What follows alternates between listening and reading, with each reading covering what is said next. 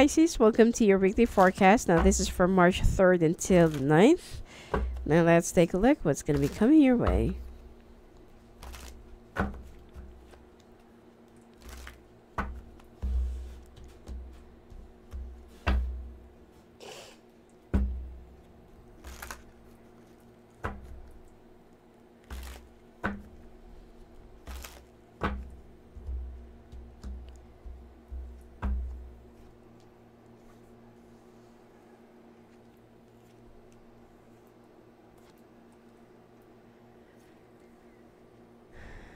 You are actually wondering as a mother, or you are actually thinking about your mother at this moment.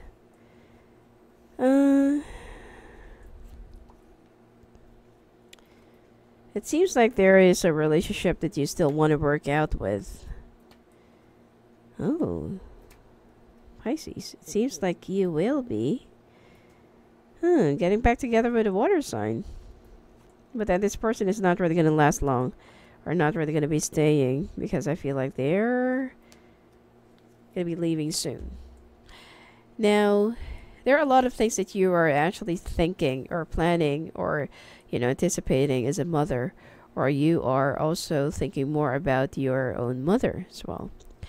Communications, it seems like this needs to be improved this week, as you will be a little bit more ill-tempered and, aggressive, and a little bit impatient, okay, impetuous as well.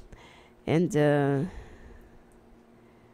don't try to antagonize some people around you just because of your, the things that you're currently dealing with on your own.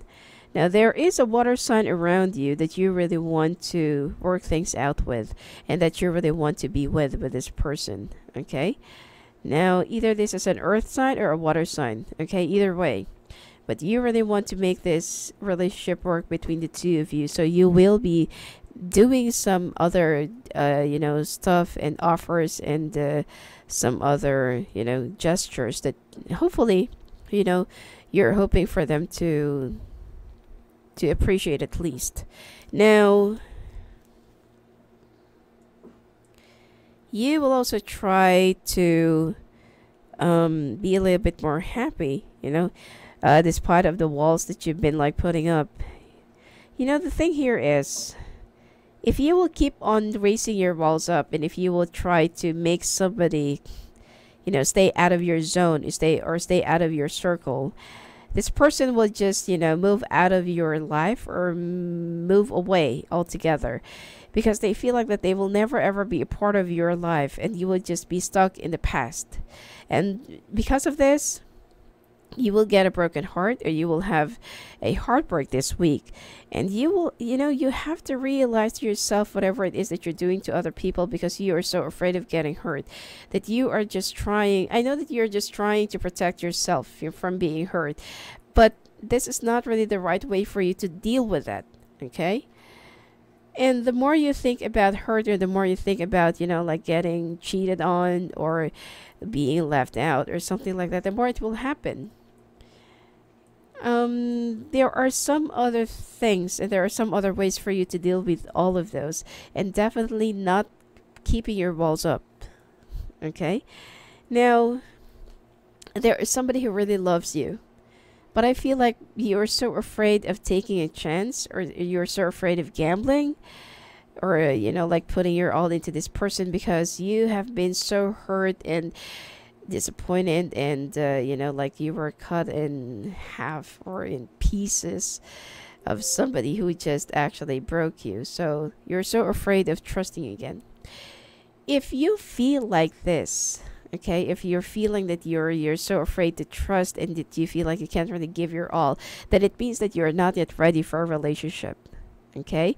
And even though this person is really in love with you, that they really want to be a part of your world, and if you will keep on acting like this, then you're just sending the mixed signals, okay? Of course, that if you will be placing yourself in that person's shoes, then they will also get confused. It's like, you want me, but you don't want me. Or it's like, you want to be with me, but you just want me to stay outside, So it's not that they are intentionally gonna break your heart, or it's not that they will intentionally leave you, but they feel like you still need more time to heal. Okay, and they're gonna come back. I'm not saying that they're just gonna, like leave you behind and they've changed their mind, or they're gonna have a change of heart. Okay, be in a relationship because you're really in love, and not because you're so afraid of being alone, or not because that you just want to have a company with you. Because this person, I feel like they really have real feelings for you, but you just need to fix up your own issues as well. Okay, so, and there are some things that you also need to assess in a situation, especially your mode of communication. That sometimes you keep on saying some things that is a little bit, different from how you move, or different from how you actually show them. And that's why they just don't know how to act or where to place themselves into your life. Okay? It's like you're letting them into your house, or into your own private place, but it's like they just need to stay outside the door. And it looks like there is a good opportunity of for in the financial front, with a fire sign and the younger earth sign that you will be working with.